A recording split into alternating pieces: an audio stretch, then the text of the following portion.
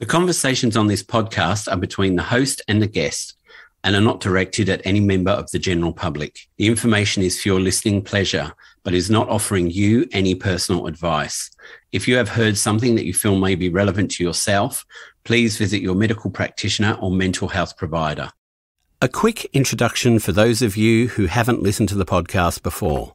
I'm Daniel, and each week I bring you a conversation with someone who I think is inspirational or brings something inspiring to the podcast.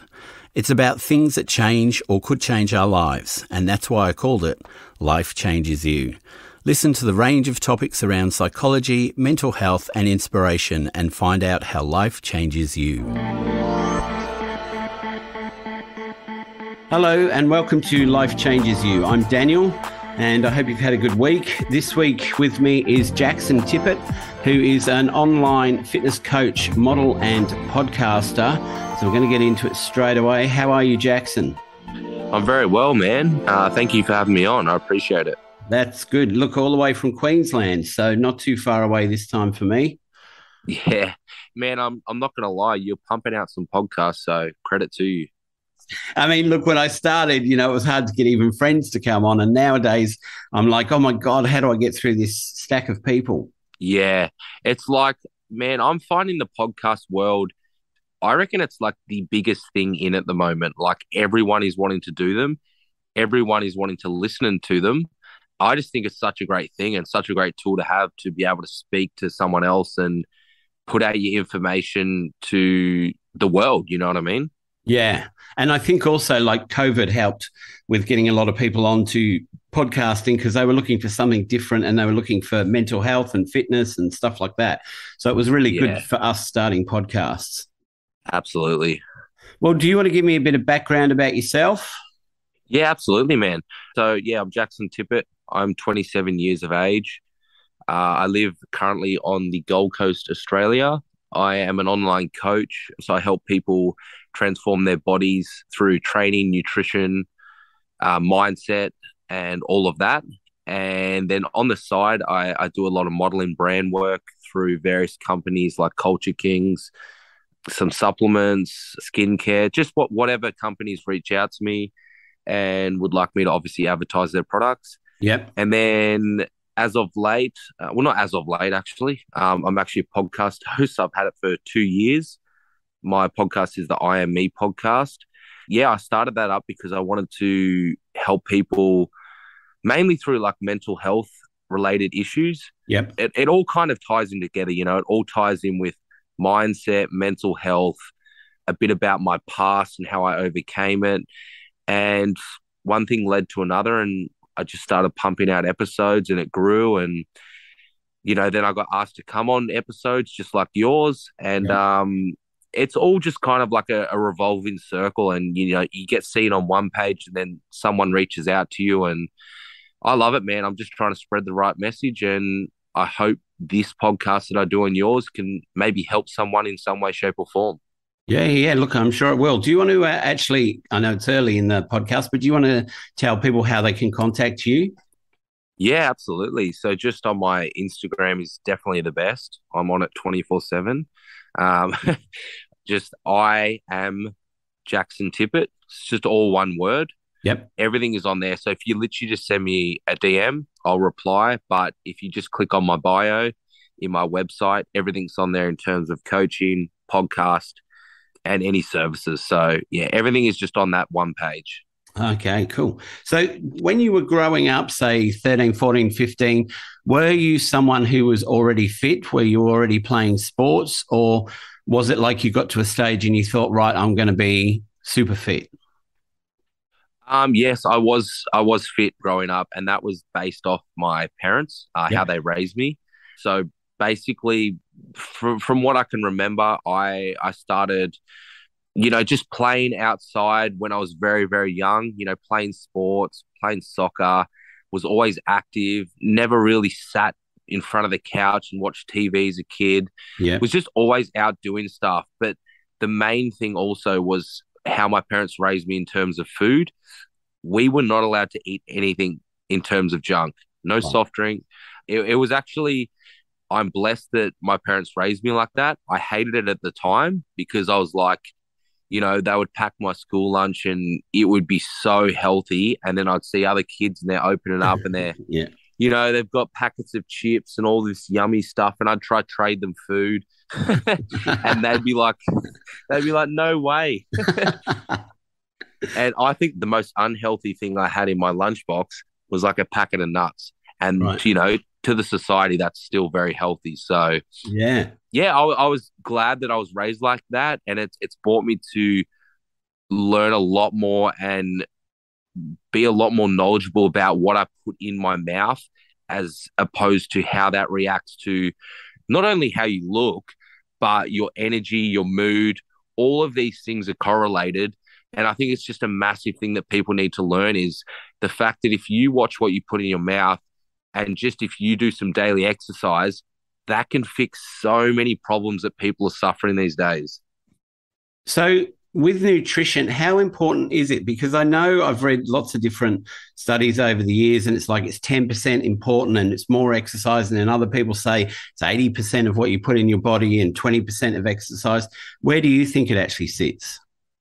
I'm going to be straight up. It's 100 of both. Right. Yeah. But if you were to prioritize one over the other, it's definitely nutrition. Nutrition is going to change your body hands down. Like you could eat perfect Yeah. and you could just be a normal person, just go for a 30-minute walk a day, not even train, and you could look, relatively good.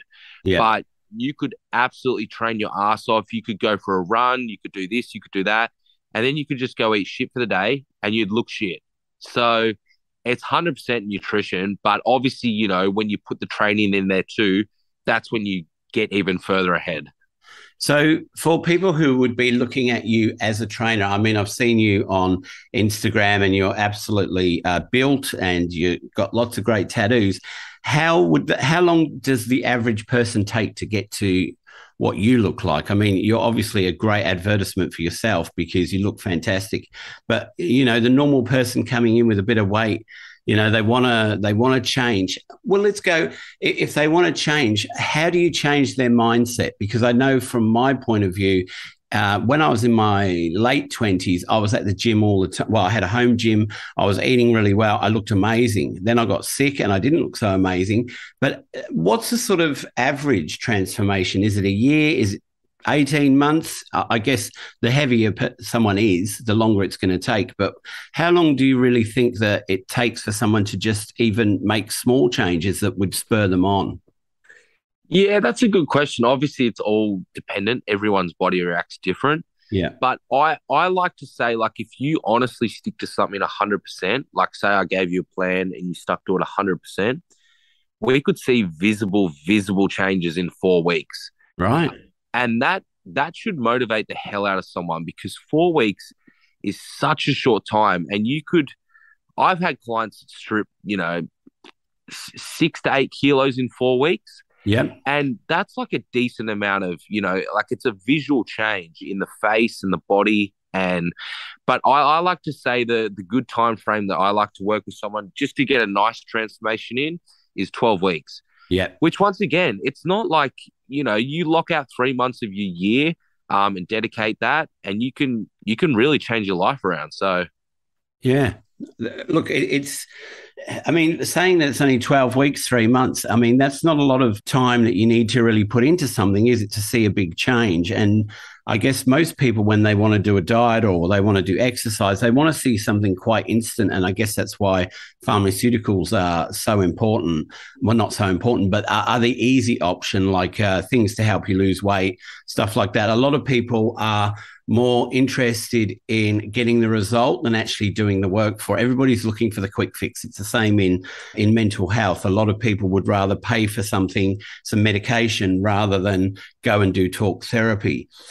And that leads me into with you. So when you were younger, I don't actually know how much younger you were, but you actually started using steroids, didn't you? yeah, 100%. Yeah, I pretty much used them as soon as I went in the gym. Yeah, I don't know. I've got a very addictive personality. I went in the gym and I was training with people that were bigger than me, obviously using it. Yep. And I saw their progress and I was like, fuck this. I want that progress right now. Yep. I know how long it takes to build proper muscle naturally. Yep. And this is different to weight loss, you know what I mean? So Yep. to actually build muscle, it takes time. So I was like, I want to try this. And, one thing led to another, and I got some stuff off my associates and I put it in and I got very good results. I got exactly what I wanted. I Yep. felt amazing. I got strong. I was recovering, like an athlete. And that's where it all just went spiral because I got addicted and I kept using more and more and I didn't want to get off. Like all drugs, they lead to side effects. So, yeah. So how long do you think you were on it for? Or how long were you on it for? I was on it for, uh, I started around 19 years old, Yep. which I don't condone this to anyone. That is, very stupid. Even if you were going to use it, you shouldn't even, touch it until you've late 20s, in my opinion. Yeah. Not telling anyone to use it, but I'm just saying. Yeah. Yeah. I think I used it from 19 till about a year ago. So 7 years. Wow. Yeah. So it was a hefty amount of time. And so when you started it, and you just said that the results were pretty much instantaneous, they came pretty quickly. How long do you think it was until you started to see those side effects? Because 7 years is quite a long time. How long before you started to see changes that were detrimental to what you wanted? Once again, it's hard to remember exactly, Yep. but I reckon the first 2 years were cruisy. Yep. I just felt like a god. Yeah. And then even like the third years, yeah, you might, feel a little bit of this or that or some type of side effect. But I reckon it was the last 3 years where it really just little things like, the libido, the liver was getting elevated, which led to, very tired. The urine was very orange. Even just more like how I treated people, Yep. how I even was talking to people was not like I talk to people now. And I didn't realize that. Like I just thought I thought everything was just normal then. But now I look back at it and I treated people very bad. Like I treated my parents with such disrespect. Yeah. And I just think that's what drugs do. And that's why I want to try help people not to use them is because you don't actually realize until you get off. But the thing is, so many people never can do what I do. They can never actually get off or break out of a drug addiction. So they don't know. But what I'm trying to say is, I can guarantee you, if you're on any drugs, steroids, ice, heroin, you are a different person when you're on it. And when I say different, I mean you're not a good person. You'd be a lot better off without it. Yeah. And that should be enough to play through someone's head to not get on it. So when you say that you were sort of 2 to 3 years were pretty cruisy, and then you started to get these side effects, when you started to get the side effects like decreased libido, liver going up, and your orange urine and slightly aggressive, was that something that made you want to change straight away, or did you still see the benefit of the steroid outweigh the rest? No, I was pretty I don't know the word, pretty arrogant. I just kind of like just brushed it off, Right. Yeah. I was just like, oh, yeah, like I'm sure it'll come back better or, maybe this is only as bad as it will get. Yeah. Like it won't get any worse. And obviously, I was looking great. I'm not going to lie. I was strong, etc., all of that. And I kind of think I was prioritizing that over my health. Yeah. And I wasn't thinking about, oh, well, maybe if I keep this up, I might actually not be here for long. Yeah. And I think it just came with maturity and obviously a lot of pain through my parents and just slowly starting to see people realize that, yeah, I wasn't who I was. Yeah. And that's when it was kind of like, okay, maybe this is actually not good for my body and maybe I am better off without it. And why do I actually need it? Like, am I going to be doing this when I'm a father? All of those types of Yeah. things. And yeah, eventually I got off and it was very, very hard. I'm not going to lie. I can see why people go to rehab or they yo-yo, they get off drugs and then they go straight back on it, because it's really not easy to be on something for, years and then just break it out of your daily habit. Yeah, yeah, yeah. And look, I mean, from what I've learned over the years doing counseling and psychology, is, when you have those personality changes, you don't necessarily see them because you're still feeling like you're good. You're almost in a state of, I guess, denial that anything's changing, and almost feeling so good about you. A feeling of euphoria about your life. Like everything feels good because you're looking good and you're feeling good. And it's only when people start actually talking to you and saying, hey, look, you're not being nice to mum, or you're not being nice to your mate, or your girlfriend's not very happy, then you start to realize that these things are changing, don't you? But it's still hard to actually accept that that's what is happening. Yeah, 100%. I actually got off steroids multiple times and then went back on. So for anyone listening, I actually didn't just like cold turkey it. I tried, I got back on, I tried, I got back on. I think that happened about 6 times before I actually stopped. Wow. Yeah, so it was really hard. And I'm pretty strong in the mindset and pretty good at doing stuff like, if I tell myself to, Yep. and I still couldn't do it, you know what I mean? So yeah, it's hard. Well done to you for actually getting off it and persevering, because people I know who have experimented with drugs and stuff like that, it takes them a long time to actually finally get to the point where they go, that's it, I can't do it anymore. And they stick with it. I guess it's the same with smoking or giving up anything that you're addicted to. It's not always the first time that it happens, or the second or third or fourth. And as you're saying, it was the sixth time, and it was a roller coaster, on, off, on, off. But well done for getting off it. I mean, that's amazing. Thanks, man. Like, yeah, I'm obviously getting a lot of positive feedback now because I'm starting to talk about it on my podcast too. Man, when I just get like a little bit of someone message me or a testimonial or something, that just keeps me going, man. Like, I just love it. I love seeing that I've changed and I'm helping people's lives. And I've said on another podcast, but that is my drug now, that's my drug. And so look, if you stopped steroids, because you still look ultimately physically fit, like really good. So when you stopped the steroids, did you lose? Well, you must have lost some muscle mass. Was it a shocking amount to you, or were you able to work your way through it by still working out and still staying fit and diet and stuff like that? I lost a fair bit, but once again, I actually don't want to be big anymore. Like, Yeah. even though I'm still big to the population, I'm a lot less big than I was. Yeah. So my size right now, for example, I'm still 95 kilos. Right. So 95 kilos, not fat. Like, it's still a fairly big human for 27 years old. Yeah. So, like, I don't actually want to be bigger. I got up to 130.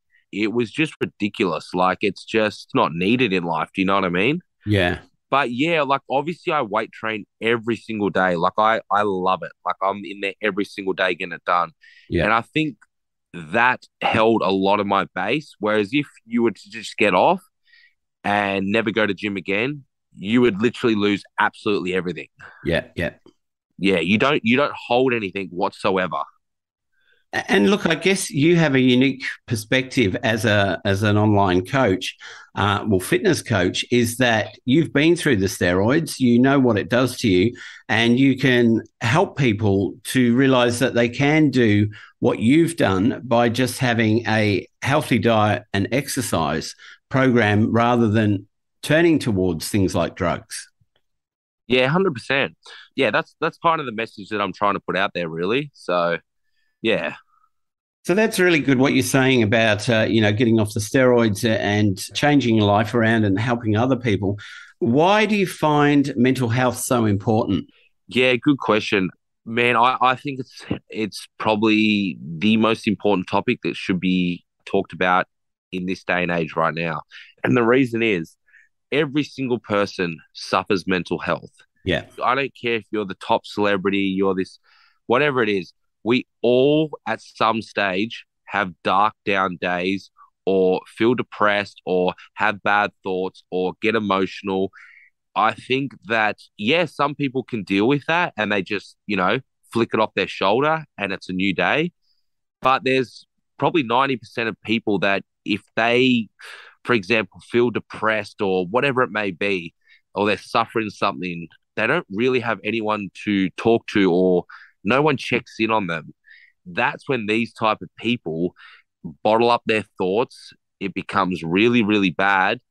And it usually leads to stuff like, suicide, etc. And man, I've heard countless cases. And if you don't really associate with this type of scene, like the mental health, yeah, you might hear of someone die, once a year. Yeah. But I'm telling you right now, there are people dying every single day, even people I know based off suicide. I've had four mates this year, four good mates die because they've committed suicide. And honestly, they're normal people. I talk to them every day and they were perfectly fine. And that's the fuck thing about this is I talk to them and they don't bring the issue up, Yeah. but they're suffering underneath somewhere. And this is why it needs to be talked about more.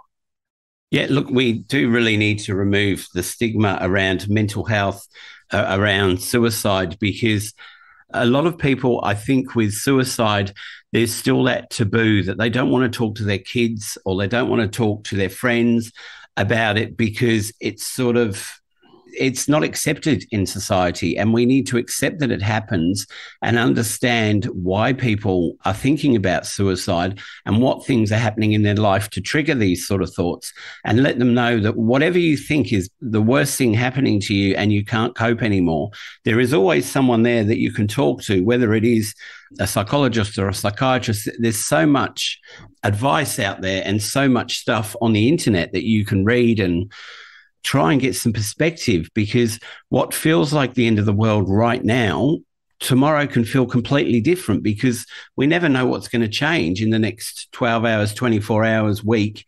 So most times there is a solution, and it's just either waiting for it or looking for it.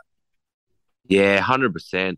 And, it's people overcomplicate it. It's so simple. Like as I said, it's just something like I try to put up even a story once a day related around something to do with mental health. I go check in on a few people. I always say on my story, if you want to reach out, I don't care if I don't know you, just send me a message. I even send people my number if I see they're struggling or something. All it is just like those people that suffer, they just want to know that someone's there for them and they actually are cared for, like they're not just a nobody in the world. And that's all it is. Yeah.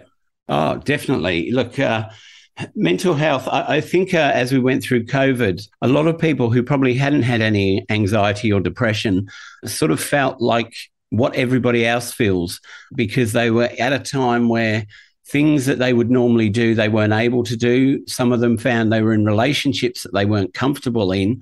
I mean, the divorce rate, it's not published very often, but divorces went up an astronomical amount after COVID, because people were used to seeing their partners after work on the weekends, but not seeing them 24 hours a day. And when they actually had to live with people that they weren't used to living with all that time, they realized that, some of them didn't have much in common. Some of them didn't actually like each other. And in some ways, COVID probably, I don't know. Look, there was benefits and there was things that were bad in it, but I think a lot of relationships were really tested during that time. Yeah, 100%. Yeah, I agree, man. That rocked a lot of stuff, the COVID, but I feel like it's over, hopefully. Yep. So yeah, hopefully it doesn't come back and we all go back into lockdown and all that shit.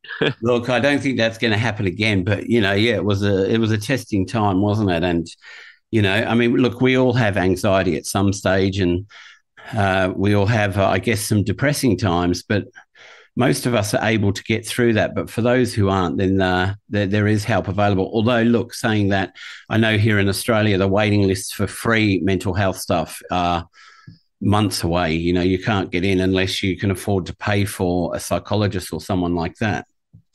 Yeah, I agree, man. But, that's why my page is always open, send me a message. I mean, there are many people out there. You just got to find the right people. Yeah, definitely. I mean, look, I only started Instagram, I think 2 or 3 years ago, and I realized how many mental health people were on there. And it was just amazing to see all these different people like yourself doing fitness and stuff like that. There are just so many people in the community that are out there to help. And before that, I didn't even realize any of that existed. I just lived in my counseling head where, I knew psychologists and stuff, and seeing all the different types of people out there helping with all different things from anxiety, depression, suicide, awareness. It's amazing that there's so many people out there helping people. Yeah, 100%, man. So best thing to do is, if you listen to this, maybe click on my page or click on your page, look at related people that we follow, and go browse through and support some people, and they'll probably support you back. Do you know what I mean? Yeah, definitely. And that's what I kind of do. So it's great to see what you're doing with the podcast, man. And yeah, as I said, like, let's just keep it up, and hopefully it grows and we can build this better, that, like, it's not weak to speak, and it's normal for men to cry, and all of those types of things that they're kind of like put aside, you know what I mean? Yeah. But it needs to be brought up and just become a priority, I reckon. Yeah, it needs to be normal conversation, doesn't it? I love what you just said about not weak to speak. Because, look, I was also reading an article the other day that was saying that there's a higher percentage of women that have mental illness. But then I just got to thinking, well, it's probably because a lot of men just feel like they have to carry it themselves, like they can't go and speak to a doctor or any health professional because they just feel like, oh, I need to deal with this. So it might end up that we are equal, male and female, of same amount of mental health issues. And I know that in men between the ages of, I think, 16 and 24, the suicide rate is the highest in either gender. So that shows us that young men need to have people to talk to be able to work out what's going on, so that they do get the help and they don't end up completing suicide. 100%. Yeah, 100%. I agree with that. All right, Jaxon, it was great to have you on. Thanks for coming on and having a chat. Is there anything else you wanted to add? Yeah, just thank you for having me on. I appreciate it. I can't wait for the episode to drop. Hopefully we get some good feedback and some shares and stuff like that. Just for anyone, listening out there, just once again, just know that my page is open. Don't hesitate to just send me a message. It really could save your life, or I'm always happy to try help. Also, there's just so many people out there that they doubt themselves in life. This is not to do with mental health. They don't really live life to the fullest. You know what I mean? They don't realize their full potential. They don't realize what you can actually do in your lifespan, whether that's 50 or 80 years. Like, I think if for everyone listening, like, have a real hard crack at life, see what you're capable of, go chase your dreams. You've only got one life. Just make the most of it. Oh, definitely. And you are on Instagram as I am Jaxon Tippett. I am Jaxon Tippett. All right, beautiful. So let's hope some people go and check out your website and have a look at your pictures, and maybe do some online fitness coaching. Thanks so much, man. I really appreciate it. If it goes well, we'll have to do another one. I'll have to get you on mine too. So, yeah. All right, no worries. Well, thanks for joining me, Jaxon. Have a great day. Thanks, brother. All right, bye-bye. Wow, that was another episode of Life Changes You. If you liked it, please share it with your friends and share it on social media, and subscribe. Remember, you can follow us on Instagram and watch live conversations on Wednesdays and get daily updates. You can also follow the YouTube channel and watch live conversations and listen to the podcast from there. Keep sending in your emails and messages, as I love reading them and interacting with you, and I'll always respond to you. So until next week, take care of yourselves and each other.